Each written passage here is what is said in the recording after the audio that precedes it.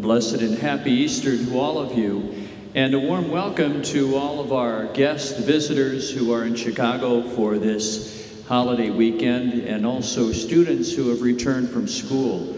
It's great to have you here in such a wonderful crowd as we witness those who are going to come into full communion with the church and also be baptized, confirmed, and receive their first Eucharist. It's a joyous night for all of us. There is something very peculiar about the gospel text we have for tonight. For this is the night in which we believe that the power of God raised Jesus from the dead, that he blasted forth from the tomb into new life. And yet, Jesus is absent. There's no appearance reported in the gospel that we have tonight. Now, I don't know about you, but if I were scripting and choreographing the resurrection, I may have done it a little differently. I would have had Jesus show up at Pilate's palace or Herod's house and made it the biggest "I told you so" in the history of humanity. But that's just a bit too much Hollywood for Jesus. No, instead, what we have here are these women who come. And they come to the tomb not because they believe that Jesus is going to rise from the dead, but because they love him. And that's why you're here tonight. And it's in your heart that Ezekiel tells us he will take away stony hearts and make them hearts of love, that God is working this night. For the resurrection of Jesus is much bigger than just Jesus as an individual rising from the dead. It's about the transformative power of God that works in all of creation, in all of humanity, and here this night in all of our hearts, transforming us. We heard on Holy Thursday evening that wonderful homily by Father Luke Camelli, who told us how Jesus loved to the very end. And we wish we could love like that. Our love is so poor and falls short. But tonight, he transforms our heart so we can begin to love to the end.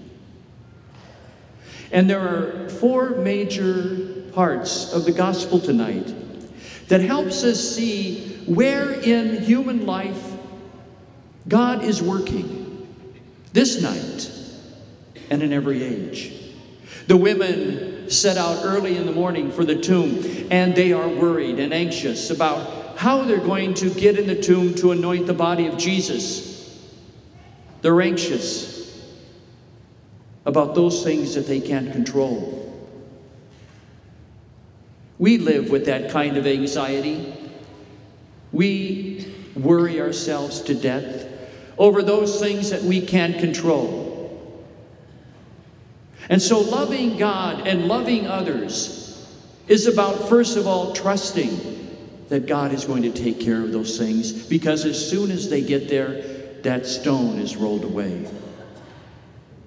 So tonight, let the transforming love of the resurrection that's given to your hearts take away those worries that you come here with this night, those anxieties, those uncrossed T's and undotted I's of life that in some way make you paralyzed about the future. He's giving you in your hearts the ability to love him to the point where you trust him. And then they come into that empty tomb. That tomb, which was a symbol for them of everything that has gone wrong in the past. Their greatest hopes dashed.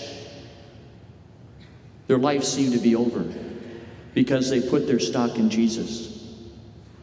It is a reminder that the Lord also gives us hearts today that can allow us to not be paralyzed by our past mistakes, to be able to love ourselves as God loves us, as he heals those things of the past. That's why Jesus is called the Redeemer. He takes all of those things that have gone wrong and he heals them.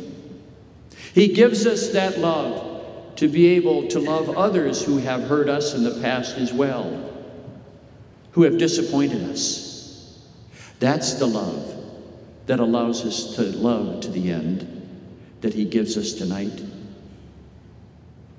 And then we see this young man. He's not called an angel who's sitting in a tomb, but a young man. And he's dressed in white. And those early Christians who would have seen and heard that story would have identified that young man dressed in white as a newly baptized person, just like we will see tonight in those who are baptized. It's a reminder that we are to love the church, a church that is ever new and new members as we have tonight, a church that always needs us to bring a forgiving and loving heart so that new life can begin again. But also to trust that the Lord is working in our very midst to raise up new people to be dressed in white, to remind us of our own dignity. And finally, the women are told that they must go ahead to tell the disciples to go to Galilee. Why Galilee? Because that's where it all started. That's where they were first called, where they first learned to love the Lord. It is a reminder to them that this is all about love, not just faith. That is what will steer the course of their life ahead, deepening their love for Jesus Christ. That's the gift given to us tonight as we come here to celebrate the resurrection. It allows us to see when Monsignor Mayhall said in his Good Friday homily that with the death of the Lord, that pendulum stopped.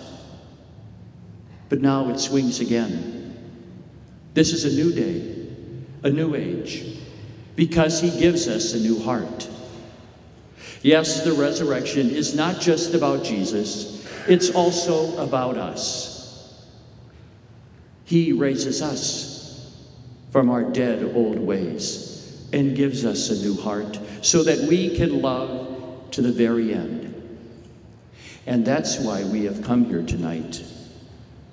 We love the Lord. We want to love him to the end and to love others to the end as he did for us. And so tonight, we say Alleluia. It is our song, not only because Jesus has been raised from the dead, but so have we.